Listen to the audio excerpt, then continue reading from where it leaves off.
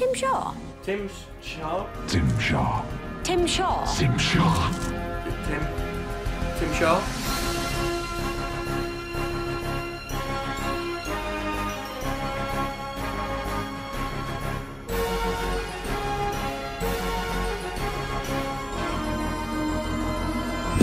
Hello everybody, and welcome to a brand new series. Now I'm calling it beautifully the Doctor Who After Show Show. So what this is basically I'm going to be giving you an in-depth review for each and every single episode of Series 11 of Doctor Who. So in this one we're going to be talking about the woman who fell to Earth, this series opener, and it was just such a great episode, really good looking back. I've seen the episode twice now, seen it from start to end. I've done the one where I reacted to it and I watched it again this morning. Now, I want to talk about the music first because this is the thing that I was really nervous about once seeing it the first time. The new composer is completely different to Murray Gold. Like his style of music is so different. I think you can't be any further. It was almost like watching a series of Bodyguard, which has been on the BBC recently. The music was electronic, which was, we've had that before in Doctor Who, but it was completely different because the electronic theme was throughout the whole episode. But I will talk about the Doctor's theme because that was just so good. Honestly, if you listen to it with your earphones, you can hear the melodies and you can hear all the different sorts of, I don't know what the actual technical term is for music numbers and whatever, but the Doctor's theme is really good and there is a chance to add a few variations to it. Another thing as well is like the episode itself had a complete and utterly different tone and a completely different feel to it, which I'm going to be honest, I don't know whether it's going to be the best thing for Doctor Who. It's going to take a bit of time to adjust to it, but it's not the worst that it could have been. Like, it is different, and Doctor Who is always one of these shows that's completely about change, which we need basically. But the new companions as well are really different, each and every single one of them. We've got Graham, Yaz, and we've got Ryan. Now I will be honest, I'm not the biggest Ryan fan just yet. I do like him, but he's yet to shine on me, and it is a bit worrying for me because this episode was kind of not about Ryan, but he was the main companion out of them all, I think, just in this episode, at least anyway.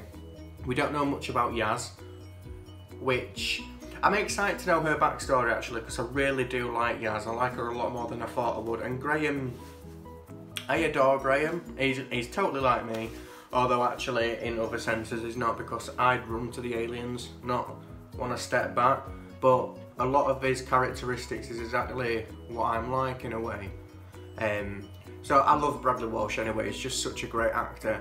And I want to say kudos to the woman who played Grace as well, because she won me over the split second she was on screen. Like a little gay run, and my button just unpopped there, did you see that? But that bit of a gay run, I just love things like that, and she was such a strong female character, and for her to be killed off in the first episode is just tragic.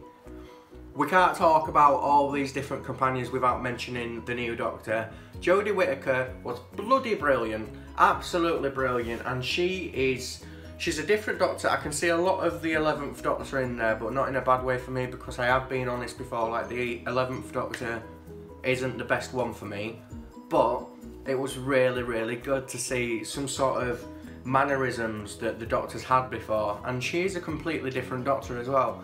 One thing I do want to say, which I want you to put in the comments if you know what I mean by this, but I love the fact that the 13th Doctor stayed around, went to the funeral, Grace's funeral, and she stayed with everybody for quite a bit of time after. I love the fact that she was keeping Ryan company when he was talking about his dad.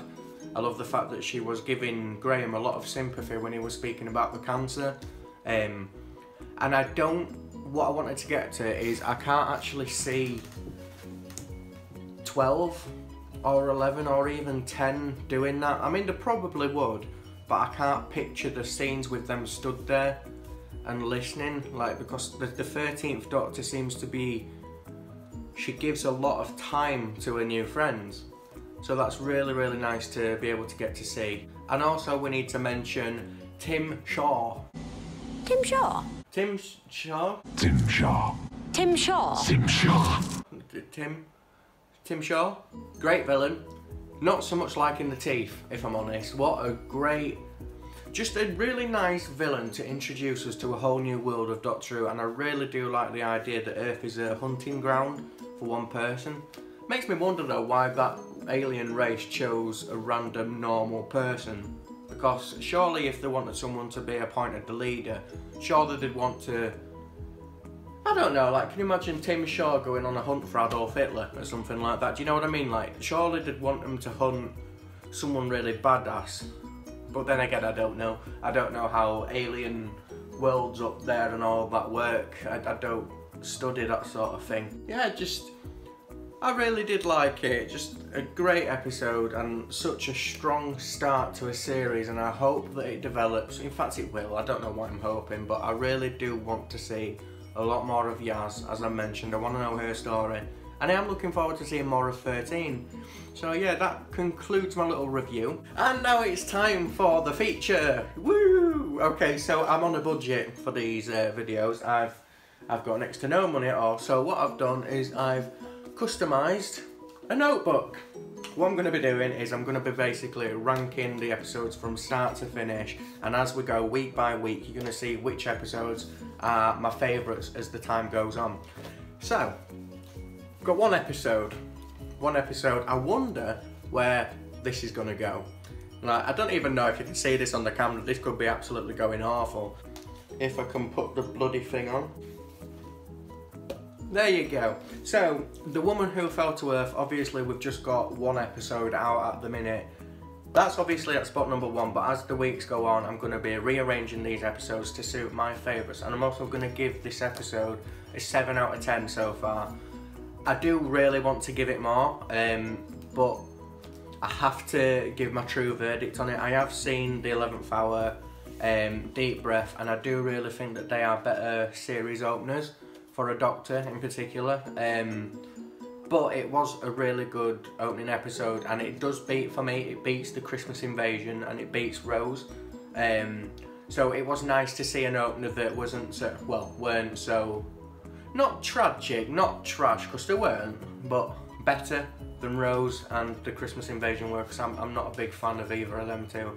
But yeah, it was a really nice opener, and it's really nice to see Doctor Who reintroduce new fans, because I have seen a couple of people start to watch it, which is really nice. Okay, so that's that. I hope that you've enjoyed this first episode. I'm going to be doing the same next week for the Ghost Monument, so I hope that you're looking forward to that. And let me know in the comments what you thought of the episode as well, because it's nice to hear your opinions too. So yes, until next week, I will see you very, very soon for more Doctor Who shenanigans. Bye guys!